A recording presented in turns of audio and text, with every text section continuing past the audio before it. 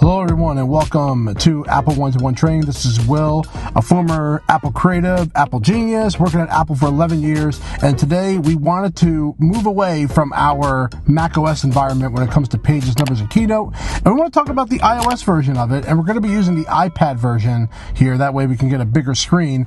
But I wanted to go over pages as if someone was completely new. All right, so first thing I did is I opened up, we're in iOS 17 here, so they are discussing the new items that are in this, including 3D objects, decorating with stickers, new minimalist report template, create report with elegant typography colors in the layout, and then more paragraph style options for background colors and borders. So there's a whole list here if you want to take a look at it, but what we're going to do is we're talking just the basics here of starting off. So we're going to hit continue, and already we're in my iCloud Drive, but of course you can go on your iPad, you can go, I have other apps like QFile Pro, and I have all my folders and my favorites here on the side, all the shared items that have been sent to me.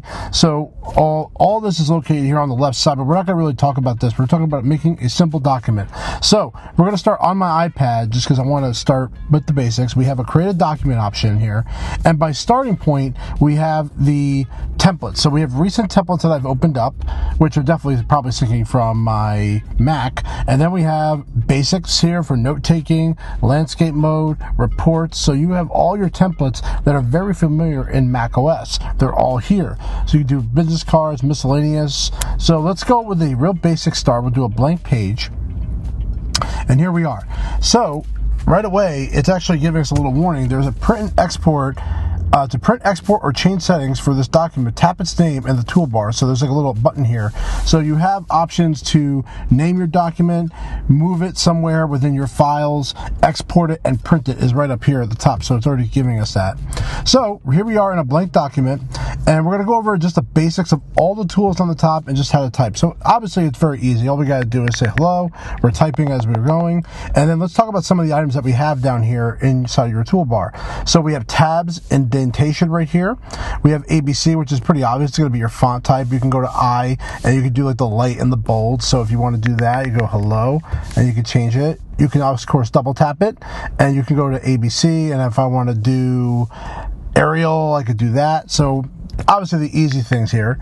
If you need to change the size, it's all on this side. A little odd that they separate it, but you also have bold, italicized. So if you want to highlight something, so we're going to highlight it, drag across here with the arrow. I'm using my finger to drag across the blue dots that are on the top, and then going right here to AA, and then I could do 14.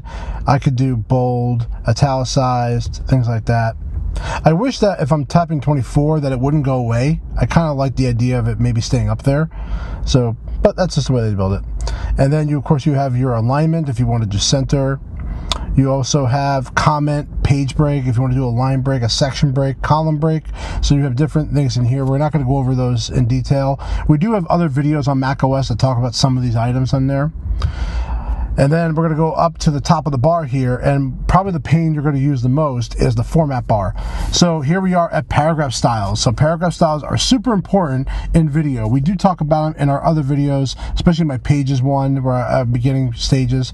But in here, usually you're always going to have a heading or a title. So you have all these different options here, and then I'm going to hit title on here. So what it did is it actually realigned it, because title is a style that goes to the left. And what it does, it also moves it over and gives it a bolder style. But you can edit this. So like right now, if I decide that I want to do ABC and I want to go to let's say Optima, if I go back to the style, you're going to see a little update button there, and that's important to know, because if you're going to use the title or the style somewhere else in the video, you need to know that. So I'm going to hit update, and then going forward, when let's say I'm in the body here, I say hello, and then I go down a couple steps. If I want to change to that style again, all I got to do is tap on it, go to body, hit title, and then do hello again, and you can see it reflected that change. That way you're not highlighting all over the document and changing the font all around. So this is a very important pane here for the format pane. Now, depending on what you're clicking on, the format pane is going to change. So for example, if I'm going to go down the document, I'm going to add a shape here, and then if I go to format, the format now is to style, text, and arrange. So style is pretty easy. It's just coloring, borders, shadows, things like that. Text is if you're going to write text in the box, what you want font-wise, what you want text-wise. It's all laid out here in format. And then you have arrange. So if you want to arrange it or reposition it, you can do that. Even though if I move this pane around, you could do that here, but you can also do it very specifically if you need the correct proportions. Rotation, if you want to do rotation, which is kind of neat. So you have a bunch of different options under format, and it will change based on what you have. So we'll add another item here. We'll go down, hit return, and then what I'm going to do is I'm going to add a chart. So we'll add a chart, and then if I go to format pane, now I have different styles if I want a title or I don't. So format's going to be very important here. This paintbrush is going to be very important to know about. So let's go ahead and let's delete everything we just did. I'm going to select it, and then I can hit delete. So as you can see, as I tap on it, it gives me almost like a mini toolbar what I could do with that. So you could do links, you could do add to shapes, you could select shapes. So we're going to just delete it here. On here, remember, we're making a real basic document.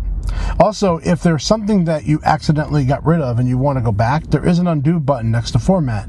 So that little arrow that's with a circle, you just hit that, and then see it's undoing everything I did. But also, if you hold your finger down, you could redo. So that's how you redo it instead of undoing. So that's also nice as well. Over here, you can have simple tools, a bunch of random tools here. You could do find, tracking, bookmarking, mail merging. So mail merging obviously is big for some people. I don't see a lot of people using it. But settings, how you want to do guides, how do you want to set this up? If you Apple Pencil ideas in here. Also, you have document preview. So this button right here is basically a non-editing mode. The whole idea of this is that you're just simply doing a presentation. You're not doing any editing. You want to just get out of edit mode. So it just lets you kind of look at the document without physically editing it. So up here, we're going to rename it. So I'm going to go rename, and we'll call it test. Hit done. And then if I go back, what's going to happen now is it saves it here on the iPad only. But if I tap on it and I decide, you know what, maybe I want to go to iCloud. So I'm going to go here, go to move, and then I'm going to go to iCloud, and I can save it right to my desktop, which connects directly to my Mac. And I'm going to copy it there. As you can see, it's saying the word copy. It's not actually moving it there because you're going from one location to another. Think of it like you're going to a USB drive. They're never going to move the file. They're going to copy the file. Okay, so now you have two versions of the file. Now you can also go to print. So if you're somewhere where you're home and you have like AirPrint set up, a lot of printers today, you could do this. You could do print. You could do export. You have PDF, Word. You could do RTF, images, things like that. Also, the share button here is if you want to collaborate. So if you want to collaborate with somebody else within this document, like if I want to go to Frank Funk here, I can ask Frank Funk to join this and send him a text message, and then he is going to be able to collaborate. I can also just send a copy. That way, if I don't want him to edit it, I just want him to see it. That way I know about it. So you could do that as well. It sends like a link that he can add to his profile. And then, of course, there's like mail. You could do Twitter, notes. So you could do like a bunch of different other options down here. You could invite with a link, so if you want to create the link and then you send it to somebody. So there's a bunch of different things you could do, but these are the basics of starting out. So when you let's go to edit again. So really the idea here, if you want to go to table of contents, you can make that. You could do tables in here. You can slide across all the different tables. You can go to your images on the right there. So there's so many different options built directly into this pages, and this was just a real basic overview so you can get an idea of what some of the buttons are, how do you change certain things. So I thought it was a real good starting point to this. So if you have any questions, leave them in the comments below. We'd love to hear them. We do respond to every comment. We really try to either give you thanks, or we want to know what else you want to learn, or even if you have questions, we try to find the answers. So definitely hit us up here at Apple One-to-One. Please like and subscribe. I thank you guys very much, and I love every single one of you. I would like to take this opportunity to thank you for viewing our content.